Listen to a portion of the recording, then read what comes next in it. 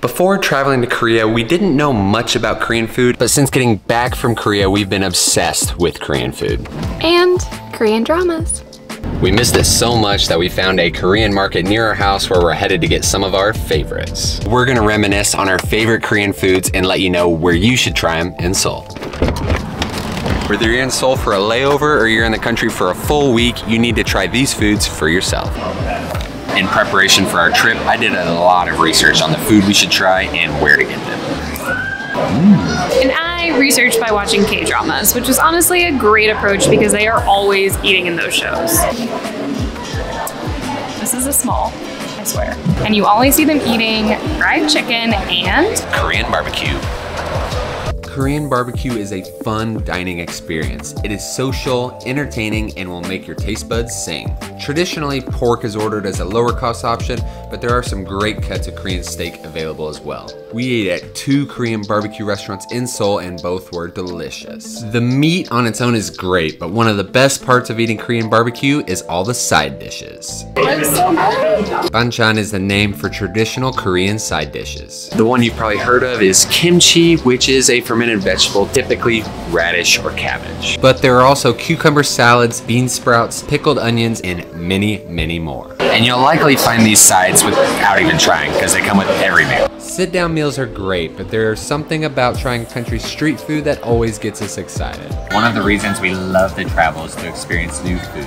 And there is not a better place to try lots of new foods at once than a street market. We're headed to the Gwangjang market to try some of Korea's best street food. This market is a great one-stop shop to try all of the classics. There are so many stalls to choose from. Our first stop was to get this Bibimbap bowl. Bibimbap translates to mixed rice, and that's essentially what it is. Rice is mixed with a lot of marinated and fermented vegetables. You can also add meat like bulgogi. Everything is tossed together with a sweet and spicy sauce, and it usually is served with a fried egg on top. It's like jiggling. Delicious.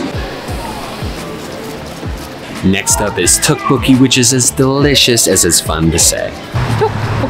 Tteokbokki is made with these chewy rice cakes in a very spicy sauce. And be warned, it can be pretty messy if your chopstick skills are subpar. It's slippery.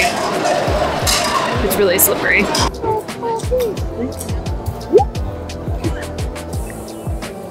Maybe just focus on eating the tteokbokki.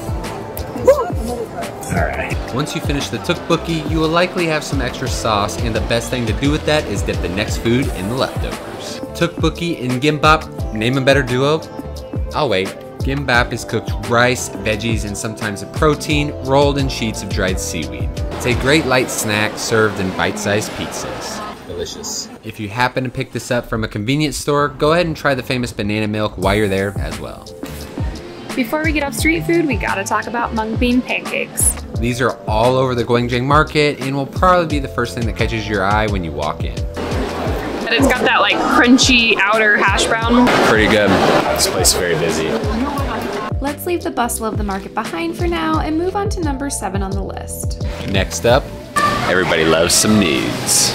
Kalguksu is chewy knife-cut wheat noodles served in a big old bowl of broth with some light toppings like green onions or mushrooms. This dish is simple, but it is an art that has been perfected. Do not skip this one.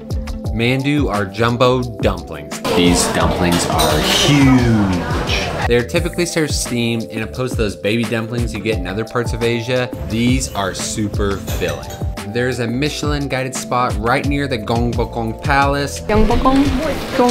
That's probably not how you pronounce it, but that's where we are this morning. Which has some incredible Kalguksu and Mandu dumplings. You should definitely check this place out while you're in Seoul. Make sure to arrive early because a queue will build fast. Got Bingsu from Seoul in Korea. It's basically a dessert restaurant, but this is the king mango ice. Milk-shaped ice with a whole bunch of toppings. This thing is like the size of my head. It's huge, but it looks so delicious, and I cannot wait to dive in. We were leaving the station, and the smell of these like literally just drew me in. They look delicious. We got it in assorted mix. I think they're like pancake or waffle batter filled with like red bean, peanut, cheese. These are honestly surprisingly good. I kind of thought they'd be like Subway food and I'd be like, meh. But that one had like red bean and walnut in it.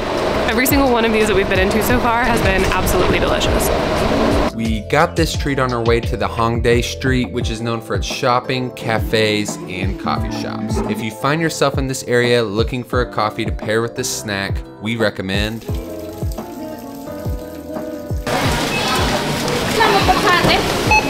Those are the top 10 foods we recommend you try when you're in South Korea. If you try them while you're there or even at a local restaurant, let us know what you think.